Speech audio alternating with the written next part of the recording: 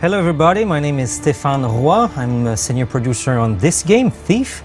And I would like to give you a couple of tips to be really a perfect master thief. First of all, even before starting your game, please pay attention in the menu to all the options we gave you. Because it's really important. We gave you so many options to make sure that you're going to customize the game like you really want to play it.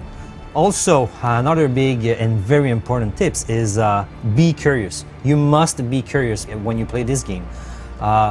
You must look around. There is tons of secrets, puzzle, tons of objects to find.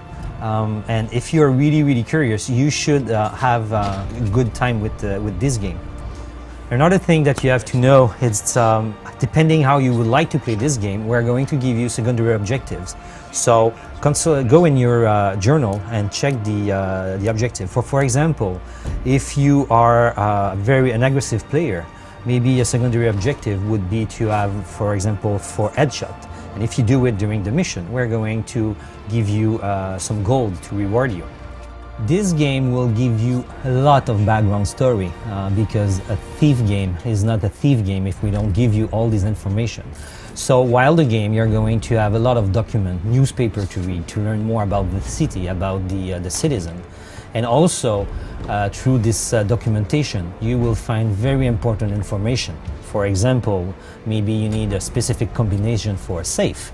Yes, by reading these documents, we are going to give you that type of information. So be curious again and pay attention to this. And finally, obviously, in this game, shadow is your best friend. So if you really want to feel powerful, stay in the shadow. Pay attention, just listen conversation, read any document, but stay in the shadow. In the shadow, you are really powerful. Nobody will see you coming. I'm really proud about this game. We worked very hard to give you a very cool experience. And now, February 25, the game will be yours. So thank you for watching, and I'm looking forward to receive your feedback. Thanks.